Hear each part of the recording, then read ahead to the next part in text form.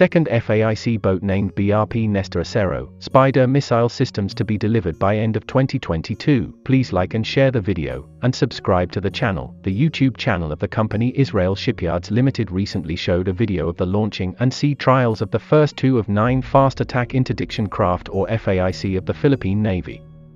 The said vessels are based on the Shaldag Mark V design.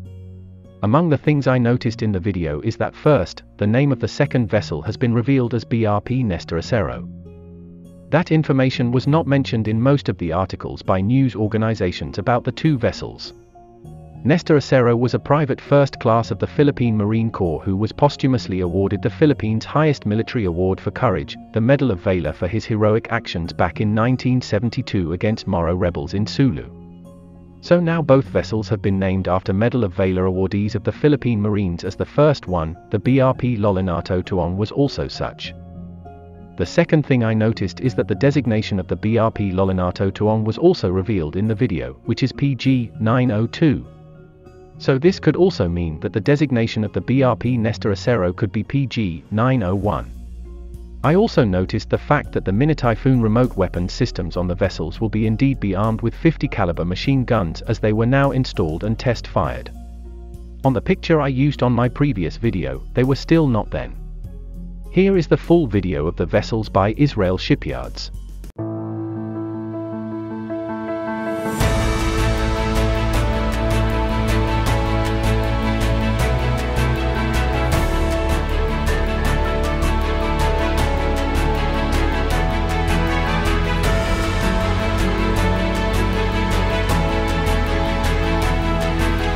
On behalf of the Philippine Navy, I name this ship Lolinato To-Ong. May God bless her and her crew to sail with fair winds, clear skies, and following seas. Thank you.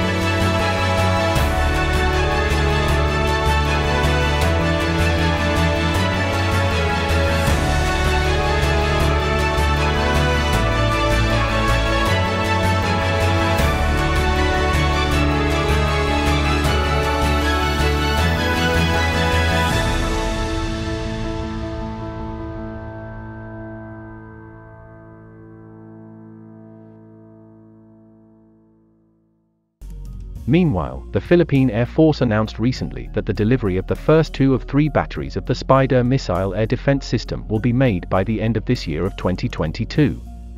The initial schedule was supposed to be by January of 2023, but the schedule has been moved to either the end of November 2022 or the first week of December 2022.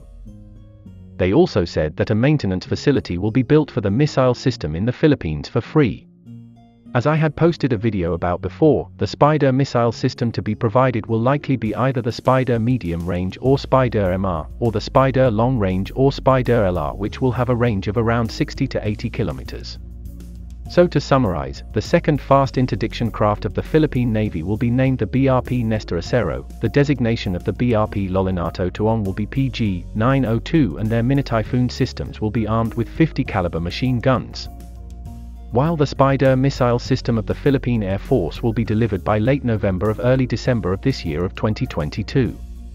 Thank you for watching the video. I invite you again to like and share it, and subscribe to the channel.